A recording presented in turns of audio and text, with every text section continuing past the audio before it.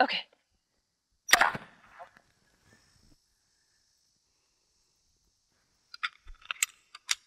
Atta girl. Good girl, Rogue. Just recalling her back to me with vibrate. Good girl. Good girl.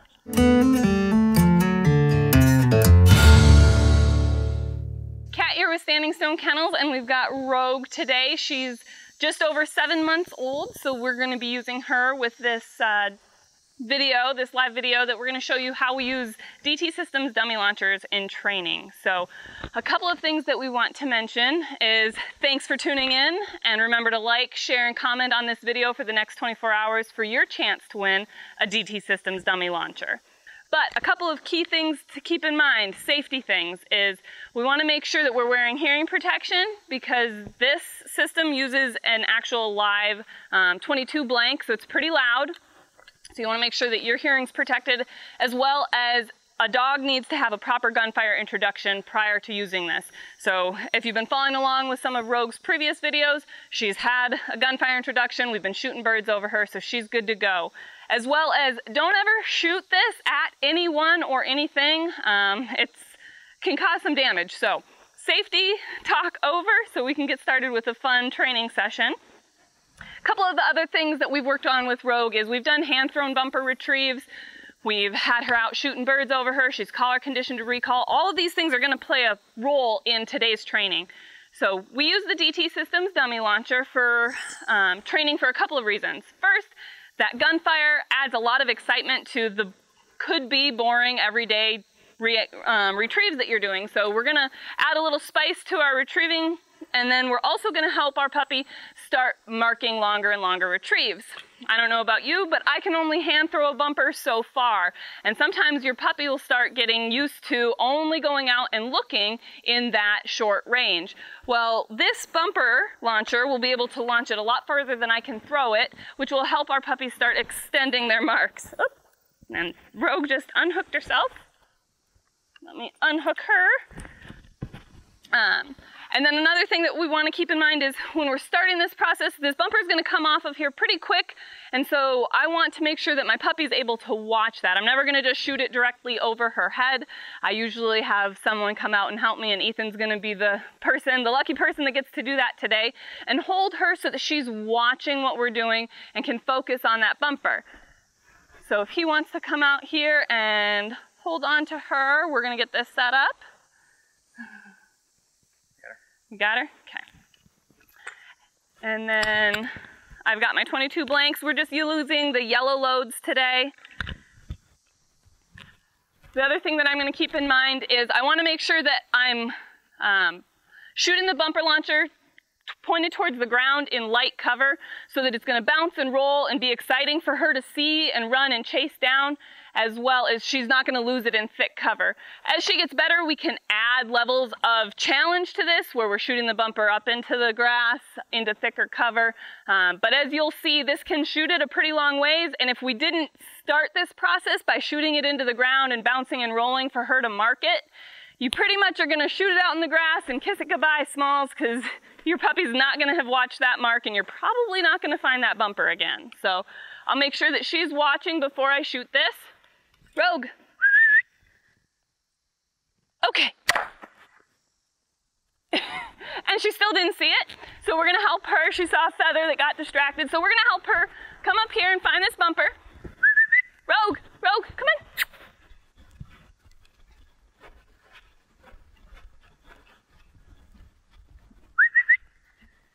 Rogue, Rogue, Rogue, Rogue. Rogue. Atta girl. Get it. You don't want it? Well, come here then. We will shoot another one.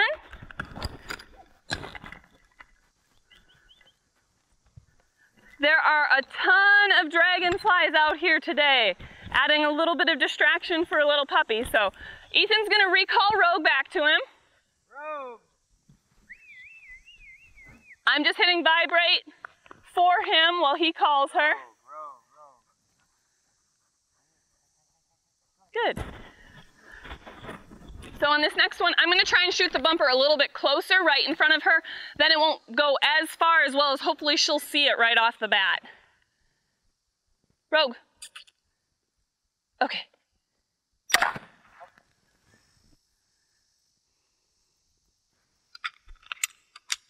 Atta girl. Good girl, Rogue. Just recalling her back to me with vibrate. Good girl. Good girl. So that one she was able to mark and see a lot easier. It did bounce into a little bit taller grass.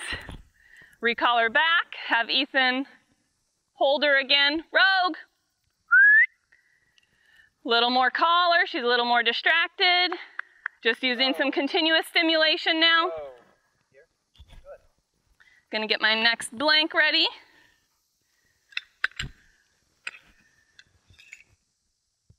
Okay.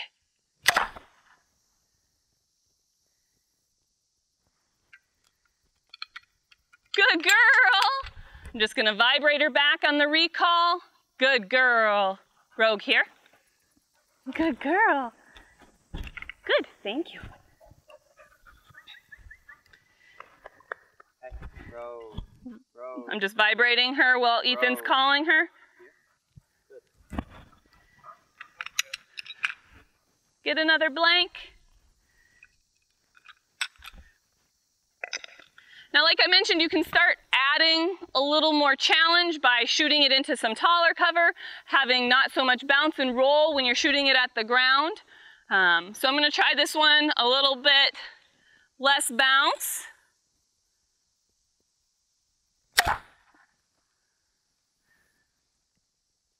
And right on the edge of that tall cover. Atta girl. Vibrating her back to me. Good girl. Good girl. Rogue here. Good. Good. Let me have that one. Got it.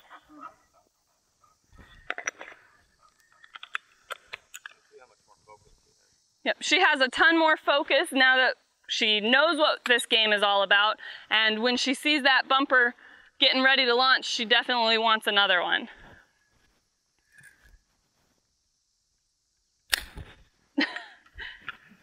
Helps if you put a blank back in.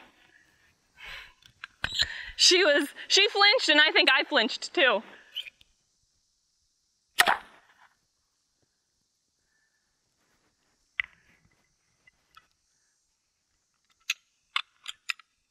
So this one bounced a little bit farther into the tall cover. I'm hoping she's going to extend her mark. There she goes. Good girl. Good girl. Vibrating her back to me. Good. Rogue. Here. Right here. Here. Right here. So I want her to come all the way to me. There we go. Good girl. Not just stand out of arm's reach. So even though our focus right now is playing with the dummy launcher and using it as a training tool, she's always in training for everything that we're doing, which includes her recall. If I say, oh, well, we're just playing this really fun game, it doesn't matter if she comes all the way back to me on my recall. She's going to get sloppier and sloppier, which we can make sure that we're being consistent in our training and say, I want to take the time to work on every aspect of this, not only the retrieve and helping her mark longer retrieves and tougher retrieves, but also the recall of coming all the way back to me. Now, if she drops that bumper here, I still want her to finish the retrieve or the recall all the way to me.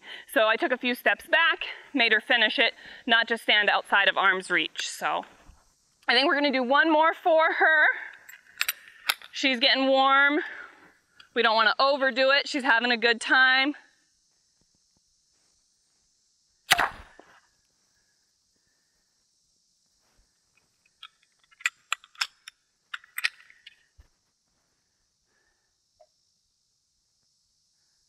I don't know if you saw, but Ethan held her a little bit longer on that last one too, so that she's watching it and wasn't right on top of making the retrieve.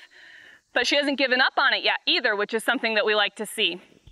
She's pumped up and excited about this game. She's using her nose, looking for that bumper, not giving up on it. There, she's got it. Good girl. Atta girl. Just vibrating her back to me. Good. Rogue. Here. Good girl. And that one was to hand. Yay. Good girl. So we're gonna call that good for Rogue. Ethan's gonna hold on to her for a second while I finish explaining a few things and answering any questions that might have come up.